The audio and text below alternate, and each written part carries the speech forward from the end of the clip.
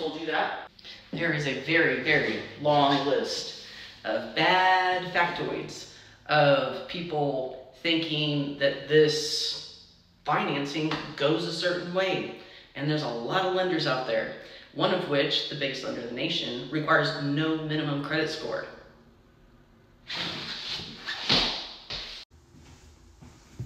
Another whopper, another annoying one, is that you have to be a landowner before you can even consider buying one of these great homes.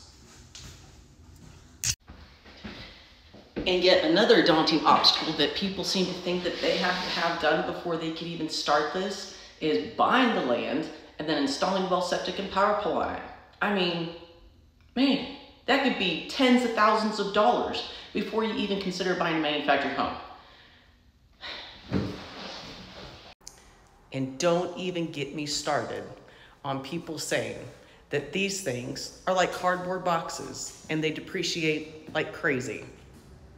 It's a really nice cardboard box. Is that a wood burning fireplace? Well, I'll be. So let me just break it down. You can buy land with your manufactured home.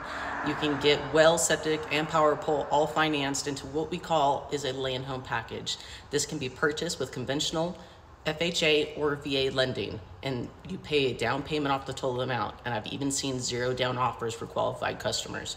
You can also use existing land as your down payment if you got one of those terrible credit scores, and all the value of the land will take care of that big cash down payment because maybe you got some bumps and bruises.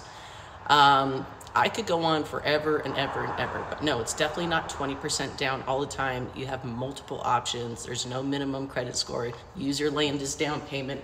Buy the home by itself, set it on family property.